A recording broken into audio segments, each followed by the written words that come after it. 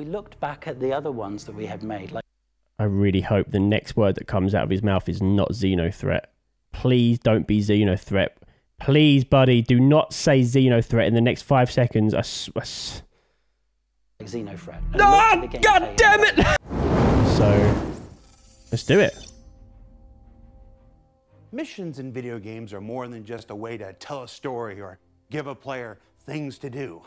They're also a way to drive players to explore areas they might otherwise miss, to encounter aspects of gameplay they might otherwise not attempt. And for developers, they're often a way to push the development of new features, or in the parlance of the mission feature team, new verbs for their systemic mission design system. And one new mission or global event from MFT can lead to 10 others being created by designers on sandbox teams around the world. So on today's show, we're exploring 2 currently being developed, starting with Data Heist. Ooh, okay. Data Heist. So what, MSR? We're going to get some star running? Data Heist is a brand new mission coming to the Star Citizen Persistent Universe. It will be one of the first missions from the organization of Bit Zero. Bit Zero are an organization of hackers. They're kind of rich kids that have kind of taken on the hobby of hacking and trying to almost being Robin Hood. They want to do things, but again, they're a bunch of rich kids. They don't know, you know, ripping off a merchant for such amount of money is even a big thing for that merchant. So the player will take the mission, head to the location. In this case, we are using the UGFs. I love that ship. I want the Herald. Yeah, the N7 Mass Effect hoodie. You'll have to gain access to the mainframe.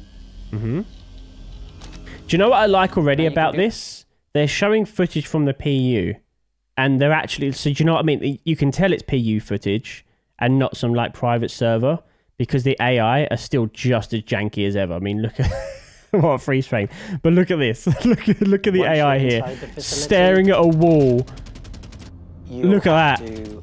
Yeah, that's how you know they're on the PU and they're not playing on some like private like marketing server. So at least they're staying true to what the game will actually be like when it's out. Now you can do that in multiple ways. We have hacking still in the PU, where you can use a crypto key, and there's also other methods that might be at the location that will help you access those mainframes. But I'll leave that for you to find. Once you've hacked into there, you then have to allow the hacker into the system. And then from that point on, he will do all of the heavy lifting with the uploading of the data from the servers. But what you have to do is maintain the safety of those servers so that their upload can actually... So, listen, it's cool, but it's no different than the Tiger Tooth. Tiger Tooth? It's no different than clearing your crime stat, or what the clearing your crime stat used to be. So we all thought that they were moving the missions from the crime stats in the various locations on planets so that security post Tiger Claw, that's it, Tiger Tooth, what am I saying? Tiger Tooth's my freaking knife in CS. They're quite clearly moving away from the reason they moved, from the looks of things, the reason they moved all of the crime stat clearing access to Korea and only Korea is so that they can make room for these missions, which I'm assuming will be in the exact same locations, like the security posts that were on the planets. But it looks the same. It looks exactly the same mission, right? You plug in a data chip, it will be something other than the Tiger Claw, something else that you'll get from this mission.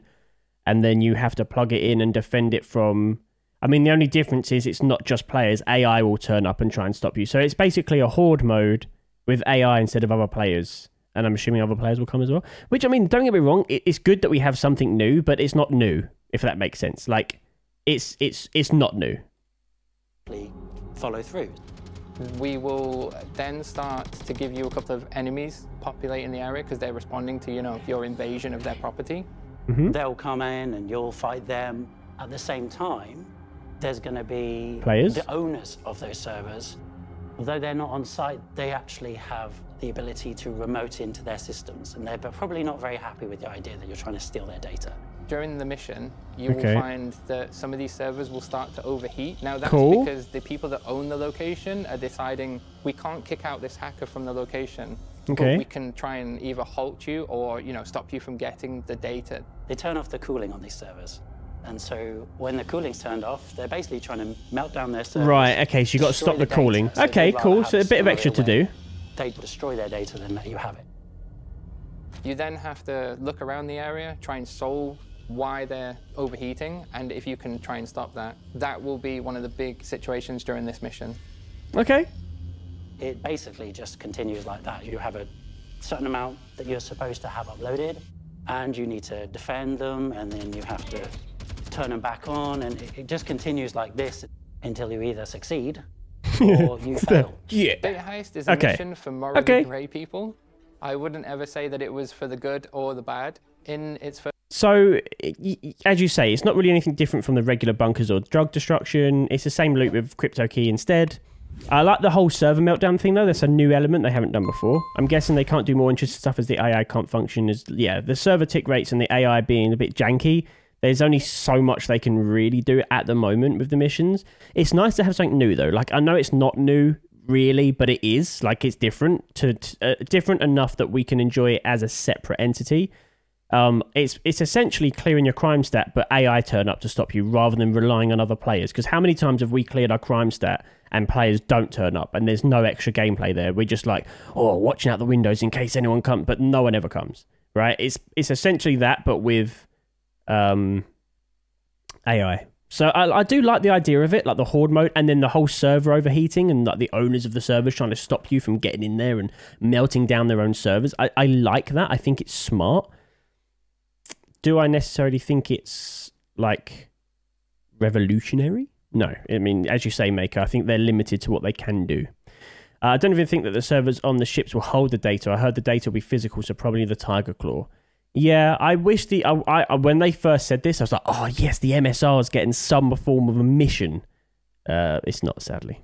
Scorched Earth, if they can't save the data being taken, nice. Yeah, I like that. I do like that. It's a little bit more varied. But why they say bunkers again? I guess they haven't built any other new ones. Give us a building or something. A Corpo HQ. Yeah, a HQ would be cool. Like a building on the surface rather than a bunker. I agree, Maker. It'd be cool. But then they'd have to build that. Do they want to waste time building something specifically for a mission that they might take away? Like Pyro is going to have some different stations. Yeah, I get what you mean, Maker. It'd be cool if they had something like a big facility on the surface, kind of like the prison, I guess, but a bit more on the... yeah, I agree. I do wish there was something a bit more with it. After 3 to 4 missions, it will get repetitive. Yeah, but that's why there's so many missions to do, that you don't have to do the same thing over and over again, right? In Star Citizen, you can... That's the beauty of it. There's freedom to do what you want. First implementation, you will be infiltrating security locations, security UGFs. Mm-hmm. So at this point in time, it is unlawful. It's a defend a thing mission. Oh, God. But we're adding some more interesting lore and complexity to this mission, where it's not just defending something from taking damage. We're adding this extra layer of gameplay for a player. It's how they can be destroyed. It's adding extra layers. So it's not just a physical destruction. It's also this concept of the data on this server being destroyed. So we wanted to take these two things and have them in one. My favorite thing about the mission is possibly the... I don't want to... I don't want to burst a bubble, because obviously they've enjoyed what they've done, but the way that they're talking about the mission is like they've reinvented the wheel, and I just don't feel like it is that. There's a button to press to stop the calling from turning off. By the looks of things, you have to just click enable. I mean, I know it adds the element of, oh, you're shooting. Oh, quickly, Gerald, go and switch the server calling back on quick. And Gerald's like, okay, you keep shooting there, Jeff, or whatever, right? There's these two people that are doing this, but I get what they're doing. And yeah, Kitten, I think you've nailed it. That's the marketing talking. I really understand it. And I guess if you're the team that's being tasked with making these missions at the moment, and you've got to deal with the state of the game in its current state, I guess there's only so much you can do. And they're probably like, well, you asked for a new mission, and this is all we can do with the current AI and the current bunkers underground. Because those servers have been there for ages. I'm hoping to God that this is a step towards things like the MSR coming in. What's up, Thomas? How you doing, buddy? Welcome on in. What's up, bud? We'll see. Let's continue. Things that it could open doorways for. The fact that it's the first mission for the Bit Zero is super exciting for me. I'm a fan. I like that. Of other the Bit Zero games thing that involve hacking, and having an entire organization revolving around hacking is sorry to pause it again. I get it, and look, listen, it's great, but saying you're a fan of like hacking in video games and saying that you're really excited to have this hacking feature, and then having it be no more than insert data card or whatever it's going to be and click go, like that's where I'm like, well, how hard would it be to create a mini game that you have to play on the thing? So, you know, you've got one person that's taking their time to actually do some hacking. Do you know what I mean? Like some kind of actual gameplay, mini game that happens to start the hacking. Even if it's like before the AI turn up and try and stop you, some form of mini game built in would be a little bit more impressive, in my opinion, than clicking a button and AI just spawning. I don't know. It feels very hollow. But again, I don't want to take wind out of their sails, because I'm sure it's been a lot of fun to put. I mean, look, we haven't played it yet, right? I'm talking face value from what they're showing, but I feel like they're sort of overselling what it actually is. Is super exciting for me. The mission feature team's role isn't just to make new missions, it's also to make the tools that content teams will take on and give new life to. One such way in Data Heist, for example, is a module that's focusing on randomization. They will target a random server in the room just to get you moving around the UGF so that it keeps you on your toes during the mission. But this can be utilized by other designers for powering anything to do with randomization as well. Am I right in saying there's only one server room though in these bunkers at the moment? The spawn closets being at the same time, you know, 5 minutes in or anything like that, you could be kept on your toes. And with a mission like Data Heist, that gives us several new tools in the toolbox.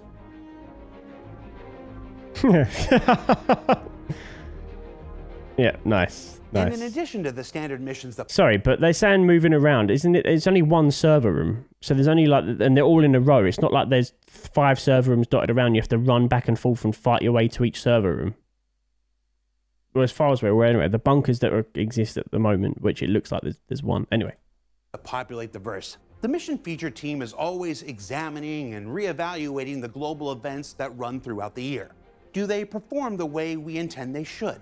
Not just in frame rate, but also in engagement, enjoyment, enchantment, entertainment. And if they're not, perhaps they need enhancement or extinguishment. And the new global event Blockade Runner hopes to be just a little bit of both. Blockade Runner actually replaces Ninetales Lockdown. We analyzed Ninetales Lockdown, and we looked at participation in that global event. And we also looked at what players did in it. So participation in Ninetales Lockdown wasn't actually that high. We realized, like, there's no point maintaining this global event if no one plays it, you know? We looked back at the other ones that we had made. Like, I really hope the next word that comes out of his mouth is not Xenothreat. Please don't be Xenothreat. Please, buddy, do not say Xenothreat in the next 5 seconds. Xenothreat. No, God damn it! No one wants Xenothreat anymore. It doesn't work. It is buggy as heck. It does not work. It sucks, dude. It brings Star Citizen servers to its knees. Dead Leader made a fantastic video about what they should do with Xenothreat. If you haven't seen it, I'll put a link in the chat in a second, or in the description to this video, because I'll probably do this as a Reacts video. Dead Leader made a fantastic video about why Xenothreat sucks and what they could do to fix it. They need to do that. It doesn't work in the current game. Maybe in the future it will be great, but it brings Star Citizen to its knees. It makes it unplayable. The database that Chris spoke about in his Spectrum post, it brings that to the ground, buddy. It doesn't work. The frames are low. There's rubbernecking, there's lag, there's things popping in and out. Everything breaks with Xenothreat. Every time they do it, it sucks. Stop doing Xenothreat unless you're using it to stress test. I love the idea of the event, but the execution is not great. And as I said, Dead Leader made a great video. But let's move on. He said Xenothreat. I said don't say Xenothreat, because we all know how bad that is. Players do engage with and they enjoy, and that was the aspect of going on. Did I say rubbernecking? I meant rubber banding, sorry. Those wrecks in Xenothreat picking up the crates and delivering them. They enjoy this experience. They Yeah, enjoy phase working 2. together as a Phase team 2 is spirit. good. So we Phase thought, 2 is very what can good. we do with that and Get rid make of a it. new event? Something that players will instantly like understand what the event's about. We came up with this idea of Blockade Runner. Blockade Runner is a new global event that we've been working on. In this event, there's a criminal faction that sets a blockade around some of the space stations in the universe. Cool. This makes trade and travel between these stations problematic. And their goal in doing this is to prevent the trade of one specific material that is important for the refinement of spaceship fuel. The Cool. idea is that a player will be called to help deliver a new commodity that is involved in the production of quantum fuel. Awesome. And deliver it from our LEO stations, like Everest Harbour, to its refinery sister stations. And we have to deliver. Okay, this is really cool. CIG, if you ever watch this, please, please, please make sure that the quantum fuel at the station that they're blockading, or or any station in maybe like a however million-mile radius, I don't know, maybe within, I don't know, whatever radius you want to select, but make all of them have less quantum fuel. So this event, if they're blockading the resource that's being used around Stanton to make quantum fuel, make the quantum fuel low at stations, especially the stations where the event is. At the event where the event's happening, make it empty, so players can't even jump away from there if they're out of quantum fuel. Then they're forced to take part in the event to bring it back. Don't just have it as a bit of background lore like this is stopping quantum fuel being made, but in reality it doesn't change anything. Like, if you want people to play your missions, I don't want to say you have to force them into it, but you kind of have to force them into it just a little bit. Deliver a certain amount of this within a certain narrow. It's worth it for the lore. It's worth it for the material lore. has a short half-life, so if it's not stored properly at a specific facility, then it will expire and become worthless, and you'll have to try again. When you arrive at the LEO, there'll be like a blockade from criminals, and you will have to get through that blockade, land, buy this commodity as much as you can fit on your ship. Cool. Then you'll have to take off.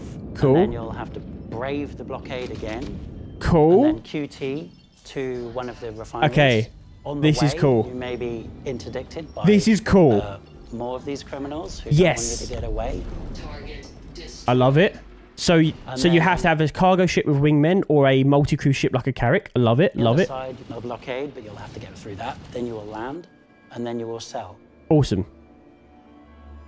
So Especially there's for this 12.8 million. loop for players. Not every ship will be best suited for dealing with these guys without, some escorts. So the idea That is is sick. players will also take this mission and support those other players in combat ships. Love Maybe it. you delegate one person with the big tanker ship and others to fend off any enemies along the way.